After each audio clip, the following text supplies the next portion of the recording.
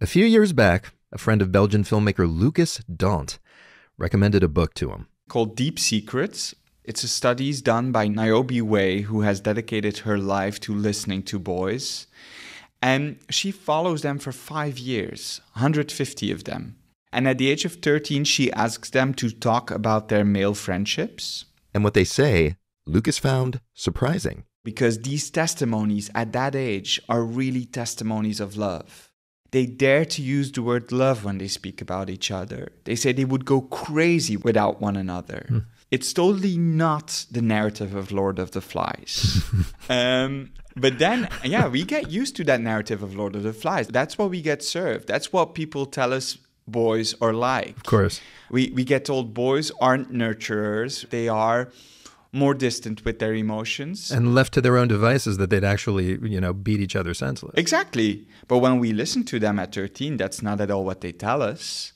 But as she follows them up until 18 and asks them these questions again regularly, she sees how their answers start to shift, how they start to feel uncomfortable using that same vocabulary, how many of them start to become more performative or more cool. It's not that they end their friendships, but they become different in them, as if they understand that in this society, that relationship that was once so tender, apparently it needs to be more brutal. Sure enough, Lukas Dhont's latest movie, called Close, is a gentle film about how brutal the world can be on boys' friendships. It's the story of a tween named Leo and his best pal Remy, a more sensitive soul. They live in the countryside where they run around flower farms and laze in Remy's bedroom. But when they start high school, a simple comment from a new classmate starts to undo everything. Est-ce que vous êtes ensemble? Are you two together? She asks. I'm Rico Gagliano, and welcome back to the MUBI podcast. MUBI's the curated streaming service that champions great cinema. On this show, we tell you the stories behind great cinema. Today, we're taking a mid-season break from our series about iconic movie music to bring you a special episode. It's my interview with Lukas Dhont about Close, the follow-up to his celebrated debut, Girl. Close won the Grand Prix at Cannes and earned an Oscar nomination for Best International Film, ironically competing against the war movie All Quiet on the Western Front, which, as Lukas told me right off the bat, is the kind of story that Close was a conscious reaction against.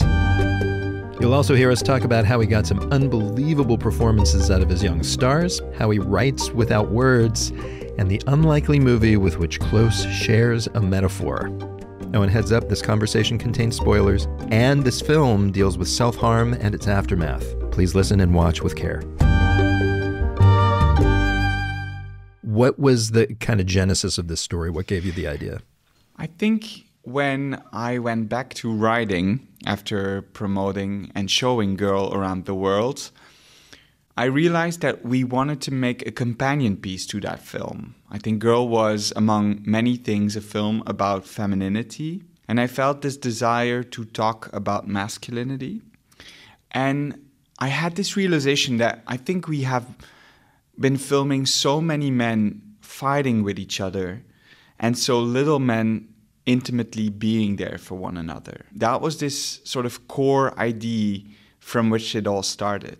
And when we were thinking of it, we thought, why do we not show a young friendship between two boys and actually how gender expectations and pressures murder, in a sort of way, that friendship? Almost literally. I mean, one takes his own life. Yeah, I consider this to be a very political film. People often consider it to be very personal and intimate. I consider it to be very political because this film starts in a bunker. Hey, arrête de faire ça, nous entendre, t'es cocotte ou quoi? Which is like a space we so often link to men. Yeah, they're like playing inside what they say is a bunker. Yeah, and they talk about soldiers and enemies and war, and that is the vocabulary they are handed so many times. Go! And then they run into a flower field, which is the exact opposite, the juxtaposition, a possibility, an opening. Ils sont derrière, cours! But we smother those flowers. We do.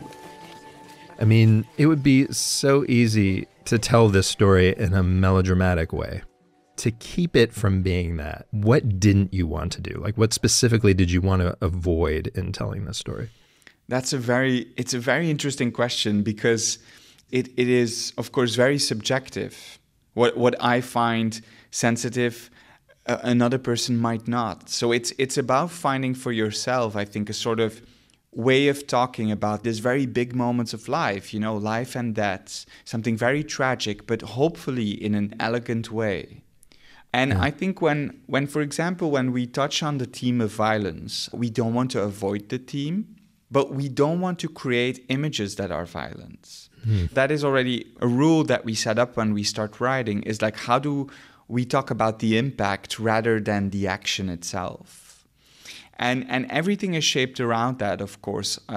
Like, there's a lot of silence in this film. And of course, a lot of people are afraid of silence, but I think it offers you this this place to fill in things yourself and not be dictated by the filmmakers what you have to think in every single moment or in every single silence. There is room for you to exist in. I've often said that a movie is great when you're watching a scene and you're churning through all these complex ideas in your head of how the characters must be feeling and what it means to them and what it means to me as a viewer, even though none of that is being said. It's like almost nothing in my head is on the screen, and yet the screen is making me think these things. But I want to know how you get to there. Like, what was your process of weeding down dialogue until you got to that kind of pure space? Well, I have to say that before, filmmaking is not my first dream. It is not. I didn't want to be a filmmaker at first. I wanted to be a dancer. Huh. Yeah. And so when I was young, my parents drove me around and I did R&B class and hip hop and modern and ballet. And I really thought in my young years, I really thought I wanted to be a dancer. And when I write films now, I think the dancer inside of me is very present. I think when I start writing, I really write choreographies. I write intentions of movement. I write ways of looking. I write music, sound, color, but I never write words. So, if I were to have looked at a first draft of this with you and your co-screenwriter, Angela Tysons, it might have been as bare and kind of spare as what was on screen? Yeah, there's not a single word to be found. It's actually Angelo who reminds me of the fact that people actually talk in life. that people actually say things. And I'm always like, do they have to say things? And he's like, yeah, otherwise this stays a dance performance. But if it would be up to me, I think these films would be very silent somehow. I don't know if I envy Angelo at this moment, the guy who's got to make sure every word is just crystal perfect to get it past you. Exactly. But actually, this brings me to a question I was going to ask later, but I'll ask it now. There are two scenes that are entirely physical that I'd really love for you to talk about filming. The two fight scenes where they're literally physically grappling with each other, the two main characters, the two boys. They're both totally different scenes, and they kind of track, to me, the changes in the characters' relationships. You want to describe the first one in the bedroom to people who haven't seen the movie yet? Yeah. So they have this cocoon, which is the room of Remy. It's a red room, and it's their space. It's their safe space. Like, they are intimate. They lay in a bed as close as they possibly can together. The first 15 minutes of this film are we two boys together clinging. The Walt Whitman poem, which is also been made into a David Hockney painting. And it's very much how I saw also our first 15 minutes. And then there is that moment where, through this question you already talked about, are you a couple? That in one of these boys, the conscious seeps in. Yeah, this classmate asking if they're together as a couple, and Leo really doesn't want to be seen that way. It's a very small moment, but it only takes that other way of looking for one to take distance from the other. And the scene that was once so peaceful, these two boys laying so close to one another, turns into a fight. And so that first fight is, for me, one of the most heartbreaking moments, because even though it starts as a sort of game between them, the fear of the intimate seeps into that scene. Now that, to me, that fight, the way that it's structured, as you mentioned, it starts off playful and then ends hurtful.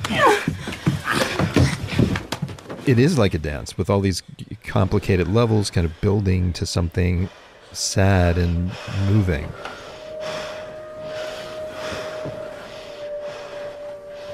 Tell me about shooting that. How did you film that? How did it work?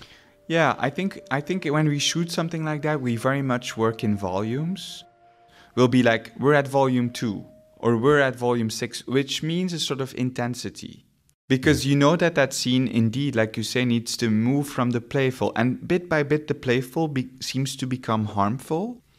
And so we build up with volumes every time. When it needs to be playful, we go 2, or then I say 4 or 6. And then they add their emotion to it as we shoot it. Well, and speaking of personal emotion, there's the second fight where Leo hasn't met up with Remy before school like he always does. So Remy starts a fight in the schoolyard where he's both weeping and enraged. This is a very young actor. How spontaneous was that? Yeah, well, we rehearsed for over 6 months. What we never do in those 6 months is I never rehearse a concrete moment with them. So we'll never do a scene. But what we will do is we spend time together. We go-karting. I don't know if you know what a go-kart is. Is that the same Sure. word here? Yeah. Yep. While we're having fun in there, I'll be like, why do you think Leo would not wait for his friend before going to school?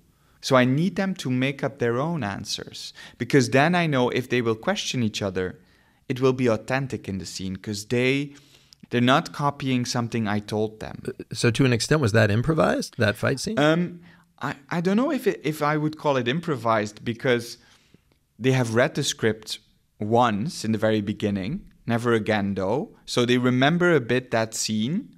And we have talked about it profoundly over these months. But then there's an element added to it that really comes from them. And I can see it when I see the scene or when I saw the rushes. I see Eden, who plays Leo, the boy who doesn't wait for his friend. I see him think when he gets a question from Remy because he knows the answer and not fully. And it's something we needed in that scene because he's confused himself. He knows he didn't wait for his friend, but at the same time, he doesn't completely understand why himself. It's like something bigger than him. In many ways, I would never have been able to direct that. I mean, or it would have become very copy-paste of something I would have said. I love when the line between performing and being gets more fluid. I went to a film school that combined documentary and fiction. And I think in my work with actors, I very much imply what I learned through documentary. That's to say that there is these moments on set, especially in that second fight that you mentioned, where there's the things that are choreographed and the things that are framed and set up, but they can also move wherever they want to go. And I mean that emotionally, but I also mean that very physically. Like the whole courtyard was their arena. They could move wherever. I wanted Frank, the cameraman, to follow their rhythm and not vice versa. Yeah, I can't remember who I spoke to, but another filmmaker, I think it was an actor, who talked about this, that it's like the best filmmakers almost create a world and then drop you as an actor into it. It's like you create a vibe and a place for them to do their work. And if they make it kind of real enough, then the acting comes very naturally. Yeah, and I have a couple of, like, for example, when we shoot in a house, because there's the house of Remy, for example, the house is always completely dressed. It's like the kitchen is dressed, there's food in the cabinets, the whole living room is dressed, the rooms, and we never place any light inside the room where the actors are. So all of the lighting comes through windows or like set pieces. And what you actually create is that these actors feel like they're really in a space. And I very much resonate with what you just said, because I think giving that space to actors allows them to go further. I mean, I guess what excites me most when we're shooting is the moments where there's a freedom to their performance that I cannot control. I think it's the moment where I really start to feel that there's life that starts to exist. When I say that, I immediately have to think of the Tree of Life. The movie? Yeah. I have to think of the movie by Terrence Malick, The Tree of Life, because I think those scenes with the kids, running around, that suburb, I mean, that's just so inspiring to me. Like the freedom of those moments, the performances of those kids, the aliveness of it is something I really strive to look for. It's a movie full of very subtle moments. And I wonder if there's something small and subtle that we might not notice at first that you're really proud of, that maybe listeners can look for when they're watching it. I'm very proud of the way we worked with nature. I'm very proud of the passing of time in this film, but that's of course something that an audience might notice.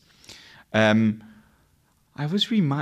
gonna joke, but I'm very proud of the way we talked about Remy being an island and Remy also being a sort of mystery to us by using the metaphor of a door, something that separates us from him. And actually, I was reminded by a friend, because my friends know how much Titanic means to me. The movie?